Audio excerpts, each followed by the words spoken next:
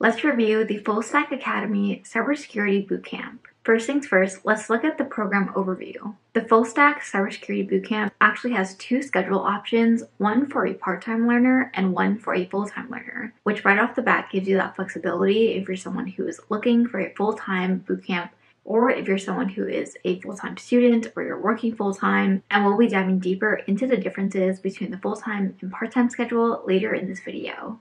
The Fullstack Academy Cybersecurity Bootcamp is also fully online and is highly rated with a 4.8 star rating on Course Report and Career Karma. This is personally something I always look for when I'm reviewing cybersecurity bootcamps. One of the most important things to focus on is the cybersecurity bootcamp rating, as well as learner reviews to get an inside look on what the actual experience is going through their program. The Fullstack Academy Cybersecurity Bootcamp itself is for learners of all skill levels, which means it's beginner friendly, so you can come in with zero IT or cybersecurity background. Fullstack Academy has over 10,000 plus alumni and counting, with over 10 years of education experience, and the Cybersecurity Bootcamp has been running for over 4 years since 2019. They offer an immersive learning experience where you get to work on hands-on labs, cybersecurity projects, as well as access to career resources for when you're ready to start applying to your first entry-level cybersecurity job. So now that we've covered the overview of the Fullstack Academy Cybersecurity Bootcamp, the curriculum also covers certifications and courses, which is another thing that I was pretty impressed with, specifically with the scope of the certifications and courses. They'll be preparing you for your CompTIA Security Plus certification, your AWS Security Essentials certification, the AWS Certified Cloud Practitioner certification, as well as the AWS Certified Security Specialty certification. So that is a lot of certifications that this bootcamp is preparing you for, and because some of the courses focus specifically on cloud, this may be another reason that this bootcamp works for you if you're interested in going into cloud security, and even more so if you're interested in working with AWS technology. Having these beginner cybersecurity certifications on your resume is going to really help you stand out when you're starting to apply for jobs, on top of having the Fullstack Cybersecurity Bootcamp experience on your resume. Personally, I think this made the biggest difference when I was applying to cybersecurity jobs when I had my Security Plus certification, which not only helped me prepare for my cybersecurity interviews going into my previous security analyst role, but it also helped me stand out along with the other cybersecurity projects and skills I had on my resume. And as a beginner in cybersecurity, these are the things that matter the most, that really set you a cut above the rest. So studying for a beginner level cybersecurity certification is going to be one of the key things that you can do for yourself as you're starting out. The CompTIA Security Plus exam prep plus voucher is over a $2,800 value, as well as a $700 value for the AWS Security Essentials exam voucher and prep. I do want to note that the cost of the exams for the AWS Certified Cloud Practitioner certification and the AWS Certified Security Specialty certification is not included as part of this bootcamp, while the exam vouchers for the Security Plus and the AWS Security Essentials is. Let's go into a curriculum deep dive. This is really going to be one of my core focuses because this will give you an idea of the skills that you'll actually be learning during the bootcamp program itself. So based on the curriculum, there will be a total of 7 units that you'll be covering: cybersecurity fundamentals, asset and inventory management, network systems, programming with Python, system administration, and then finally offensive and defensive security. Just off the bat, this looks like a very well-rounded curriculum. Sometimes you'll find bootcamp programs that focus specifically on the blue team side of things or on the red team side of things, and not every cybersecurity bootcamp will teach you coding, so I'm glad that Python is on here, because oftentimes, even for cybersecurity roles, there may be times when you have to write a script, there may be times when you have to look at someone's code, whether it's a developer's or another security engineer's. So even if you're not going to be coding on a day-to-day basis, it'll be really helpful for you to be able to at least learn how to read code and maybe have it in your back pocket for any future scripting or automation that you might be doing. And since Python is a very popular scripting language, as well as a language that is very versatile, I think this is a great starting point, even if you have no coding background.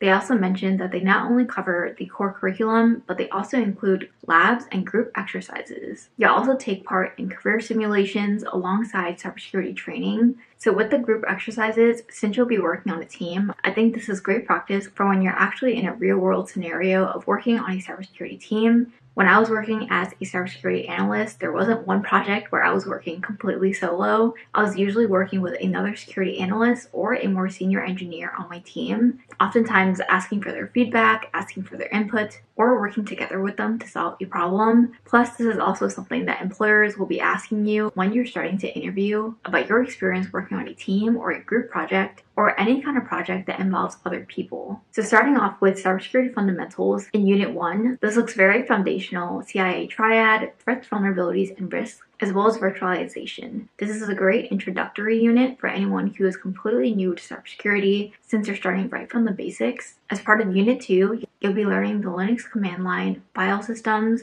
users and groups, as well as bash scripting. I think it's awesome that they're already getting you hands-on experience using the actual technology. Bash scripting and knowing how to navigate the Linux command line is going to be really helpful when you're going into an entry-level analyst role in cybersecurity. Next up is network systems. This is especially going to be key if you're going to be focusing on network security. You'll get a chance to use Wireshark, learning about the OSI model, as well as firewalls, encoding, and encryption. Alright, Unit 4 is the fun one. This is when you're actually going to be learning Python. For anyone who didn't know, Python was actually also my first coding language. Even though I wasn't the best Python programmer in the beginning, I really come to love it because of its simplicity and its readability, which I think is key for beginners who may not have any coding background. It also happens to be one of the best coding languages to use for coding interviews, and for my previous role as a security analyst, I did have a coding portion of my interview, even though I wasn't applying for a software engineering role and I really didn't use any coding on the job, but they still wanted me to at least know how to read code or at least understand the basics. So this is why I tell beginners, even if you're going into cybersecurity, it'll be helpful to pick up some coding skills, even if you're only going to be using it for small projects or automation, but you're most likely not going to be using it every day, unless you're specifically focusing on security engineering roles.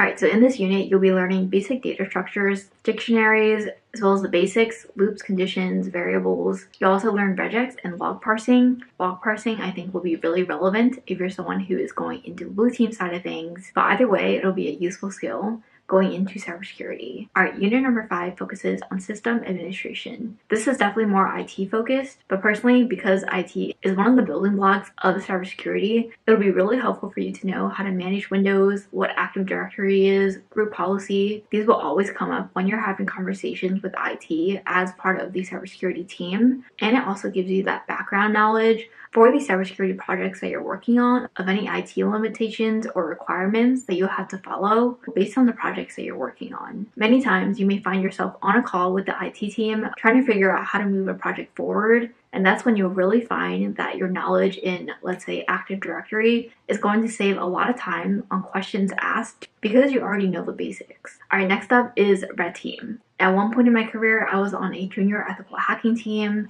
but in my previous role, I was on a security analyst team. So even in my 4-year cybersecurity career, I was able to work in a red team and a blue team focused role. And that is why I think it's awesome that this bootcamp covers both of those areas, because you never know which cybersecurity career path that you're going to end up taking, and it very well may be both. As part of this unit, you'll be covering web vulnerabilities, pen testing, the OWASP Top 10, social engineering. You'll be getting some hands-on experience with Burp Suite and Metasploit, as well as experience, I'm assuming, exploiting or remediating cross-site scripting and SQL injection vulnerabilities. This is definitely a great start for someone who is just starting out for a junior pen testing role or an ethical hacking role. And finally, in Unit 7, you'll be covering defensive security, focusing on log analysis, using Splunk and SIEMs, digital forensics, as well as incident response. So if you're someone who is looking to become an SOC analyst or security analyst, this is a section for you. And because you'll be getting that experience using SIEMs and Splunk, you'll already be using some of the tools that real SOC teams use in a real-world scenario. So now that we've covered the full curriculum, what are the jobs that the Fullstack Cybersecurity Bootcamp prepares you for? On their website, they share a list of cybersecurity roles and salaries, and these jobs include IT help desk specialist, network or system support specialist, cybersecurity analyst, sysadmin or network admin roles, information security analyst roles, as well as network engineering and solution architect roles. As you can see, most of the salaries on this list are relatively high entry-level tech salaries, and specifically noting that these are entry-level salaries. This is another reason why cybersecurity roles are so popular and in demand right now, designated for entry-level cybersecurity professionals. You'll also have access to the Fullstack Academy Career Success Team, who will be there to support you at every stage in your cybersecurity career. So now that we've covered the jobs that the Fullstack Cybersecurity Bootcamp prepares you for, let's go over the program outcomes, including job prospects, a deeper dive into the Fullstack Academy Career Success Team, as well as the companies that alumni get hired. Fullstack Academy has alumni at companies like Spotify, Bloomberg, Google, AWS, Etsy, and many, many more. You'll also have dedicated career support for up to a year following graduation from the Fullstack Academy Cybersecurity Bootcamp, where they will help you focus on growing your professional network, optimizing your resume and your LinkedIn, interview and assessment prep, salary negotiation workshops, as well as much more. Plus, you'll have a portfolio of work and projects on your resume when you start to apply to cybersecurity roles after you graduate from the Fullstack Cybersecurity Bootcamp. As part of the full-time schedule, you'll have class Monday through Friday from 10 a.m. to 6 p.m., where you'll be spending at least 32.5 hours in class each week and 8 to 10 hours on assignments and studying. This also includes things like demos and collaborative exercises. As part of the part-time schedule, this will be for 26 weeks with classes on Monday, Wednesdays, and Thursdays. You can choose which class time works best for you during the application process, and the timing of the classes are also meant to work around your existing schedule to allow you that flexibility while completing this bootcamp program. So what does the admissions process look like? It's a no-cost application and a brief evaluation to assess your skill level, with a final decision provided to you within 3 to 5 business days. Again, there is no experience required for this bootcamp, and it is specifically designed for beginners. So definitely don't let the evaluation or skill assessment steer you away from applying. Alright, so now that we've covered everything, what is the tuition cost of the Fullstack Cybersecurity Bootcamp? The tuition cost is $13,495, and they have multiple options for financing your education. You can also find scholarship and payment options available directly on their website. The Fullstack Academy Cybersecurity Bootcamp is a VetTech eligible program. Fullstack Academy has rolling admissions, but seats are limited. So if you're interested in checking it out, you can apply at the link in my description. Alright, hopefully this video covered everything you needed to know about the Fullstack Cybersecurity Bootcamp, as well as a deep dive into their core curriculum. Let me know if you guys have any other questions in the comments below, and I'll be happy to answer them. If there are any other video topics that you would like to see from me in the future, please feel free to drop them in the comments as well. Thank you guys so much for watching, and if you like this video, please consider liking and subscribing. I post videos every Wednesdays and Sundays at 12 p.m. and hopefully I'll see you guys in my next video. Bye!